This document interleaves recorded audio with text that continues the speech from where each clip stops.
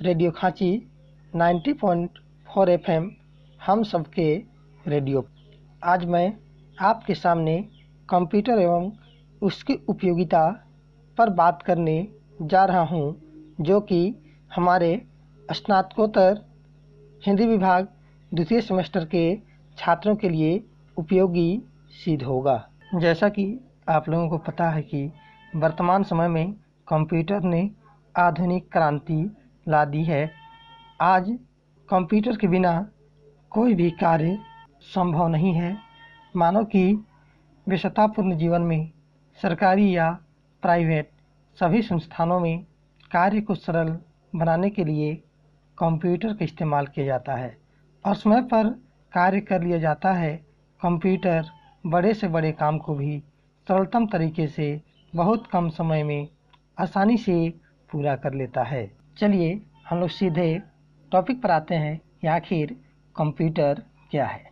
तो कंप्यूटर एक स्वचालित तथा निर्देशों के अनुसार कार्य करने वाला इलेक्ट्रॉनिक मशीन है जो डेटा को ग्रहण करता है तथा सॉफ्टवेयर या प्रोग्राम के अनुसार किसी परिणाम के लिए डेटा को प्रोसेस करके संग्रहित करता है तथा प्रदर्शित करता है। कंप्यूटर शब्द की उत्पत्ति लैटिन भाषा के कंप्यूटर शब्द से हुई है, परंतु कुछ विद्वानों का मानना है कि कंप्यूटर शब्द की उत्पत्ति कंप्यूटर शब्द से हुई है। आखिर कंप्यूटर का फुल फॉर्म क्या होता है? कंप्यूटर सी से कॉमनली, ओ से ऑपरेटेड, एम से मशीन, पी से पार्टिकुलरली, ई से यूज्ड फॉर, टी से टेक्निकल, ई से एजुकेशन एंड आर से रिसर्च। अतः कंप्यूटर का तात्पर्य एक ऐसे यंत्र से है जिसका उपयोग गणना, प्रक्रिया, यांत्रिकी अनुसंधान, शोध आदि कार्यों में मुख्य रूप से किया जाता है। कंप्यूटर हार्डवेयर और सॉफ्टवेयर का संयोजन है जो डेटा को सूचनाओं में बदलता है। कंप्यूटर के कार्य करने की पद्धति मुख्य रूप से कंप्यूटर में इनपुट, आउटपुट, प्रोसेसिंग और स्टोरेज यूनिट होते हैं जिनकी कार्य पद्धति को संचालित करने में सहायक सिद्ध होते हैं। पहला इनपुट यूनिट कंप्यूटर में डेटा या सूचना को भेजना इनपुट कहा जाता है। यह सेंट्रल प्रोसेसिंग यूनिट के लिए डेटा और निर्देश भेजने का कार्य करता है। Processing unit central processing unit computer के निर्देशों के अनुसार कार्य करता है। आउटपुट यूनिट यह उपयोगकर्ता को कार्य करने के उपरांत संशोधित, सरल और उपयुक्त डाटा उपलब्ध कराता है।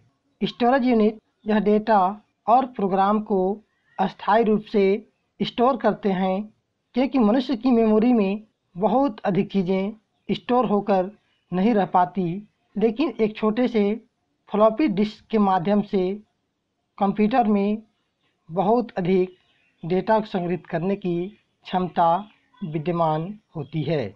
अब हम आगे आते हैं कंप्यूटर के वर्गीकरण पर। तो कंप्यूटर का वर्गीकरण उसके आकार, प्रकार एवं कीमत के आधार पर किया जाता है।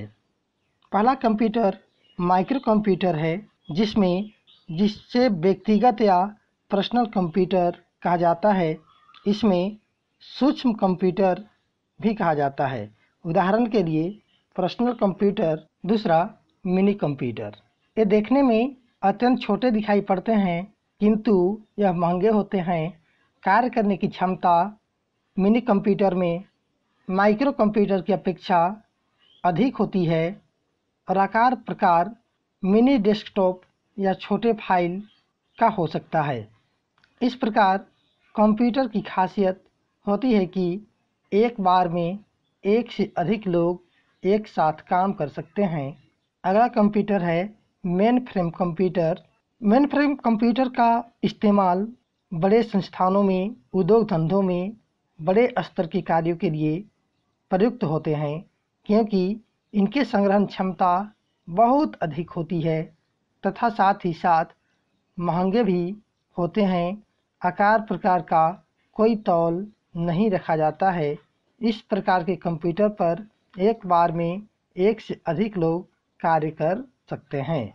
वर्तमान समय में सुपर कंप्यूटर एक नया कंप्यूटर आया है जो इन सभी तीनों कंप्यूटरों, micro computer, mini computer, main frame computer की अपेक्षा अत्यंत तेज गति से कार्य करने की क्षमता रखती है। इसकी कार्य क्षमता अन्य सभी कंप्यूटरों से अधिक है और अरबों खरबों की संख्या की गणना बहुत आसानी से कर सकता है। इस तरह के कंप्यूटर सामान्यतः मुख्य रूप से मौसम की जानकारी, हवाई जहाज और रॉकेट की डिज़ाइन के लिए इस्तेमाल किए जाते हैं। कंप्यूटर की मुख्य विशेषताएं क्या क्या है? कंप्यूटर की सबसे मुख्य विशेषता है अत्यधिक तेज गति से कार्य करना। कंप्यूटर एक सेकंड में लाखों गणनाएं कर लेता है, क्योंकि विद्युत प्रकाश के समान गतिमान होती है और कंप्यूटर में समस्त प्रक्रियाएं विद्युतीय ढंग से संचालित होती है। इस कारण कंप्यूटर तीव्र गति से काम करता है और परिणाम भी कुछ ही पलों में दे देता है। दूसरा, त्रुटि रहित कार्य करने में सक्षम होती है। कंप्यूटर कठिन से कठिन प्रश्नों का बिना किसी त्रुटि के सही परिणाम देता है, क्योंकि अगर यदि मनुष्य के मानस पटल से कुछ त्रुटियां हो जाती है तो भी कंप्यूटर उसे सुधार करके परिणाम देती है। भंडारण क्षमता अधिक होती है। कंप्यूटर अपनी मेमोरी में सूचनाओं का विशाल भंडारण कर सकता है। कंप्यूटर बाह्य तथा आंतरिक संग्रहण माध्यमों में असीमित डेटा और सूचनाओं का संग्रहण करता है। अगला पॉइंट है गोपनीयता। पासवर्ड के प्रयोग के द्वारा कंप्यूटर के कार्य को गोपनीय बनाया गया है, क्योंकि कंप्यूटर में जब हम कोई भी चीज़ को सेव करके रखते हैं तो उसे गोपनीय रूप प्रदान करने के लिए पासवर्ड देने की भी सुविधा है। अगला पॉइंट है स्वचालित इंजन। कंप्यूटर एक स्वचालित, स्वतः चलने वाली मशीन है जिसमें गणना के दौरान मानवीय हस्तक्षेप की संभावना बिल्कुल नहीं के बराबर रहती है, जबकि कंप्यूटर को कार्य करने के लिए निर्देश मनुष्य द्वारा ही दिए जाते हैं, किंतु मनुष्य के द्वारा दिए गए निर्देश को कंप्यूटर सिर्फ बाइनरी संख्या 0 और 1 से ही समझ पाता है और उसकी उपयुक्त जानकारी वह आउटपुट के रूप में सत्य और सही प्रदान करती है। धन्यवाद।